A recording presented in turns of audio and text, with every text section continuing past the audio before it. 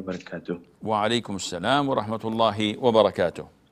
So, Sheikh, my question was about investment. So, like, there is a scheme where they say that you have to invest a certain amount of rupees per year on a period of 3 years. So, let's say, like, you have to invest 50,000 rupees per year, and you have to do it every year for 3 years. So, it would be total would be 150,000. So, they say then they will invest it in a business. Then you have to wait for 3 years. After 3 years, they will give you the double of what you invested. So that will become 300,000. So is this riba? Yes, without any questionings or doubts, this is complete riba. Any business or investment that gives you a fixed profit, this is riba. Give me 100,000 and I give you 20,000 at the end of the year. Riba. I'll double it. Riba. I'll triple it. It's riba.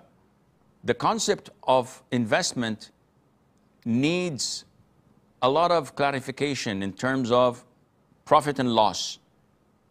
If they don't say that there is a possibility of losing, and they say, no, we guarantee your money, this is clear riba.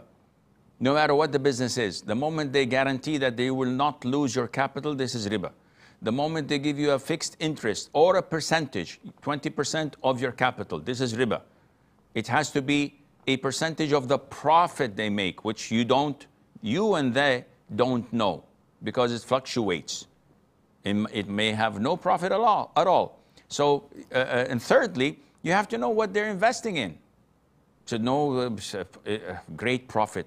In what?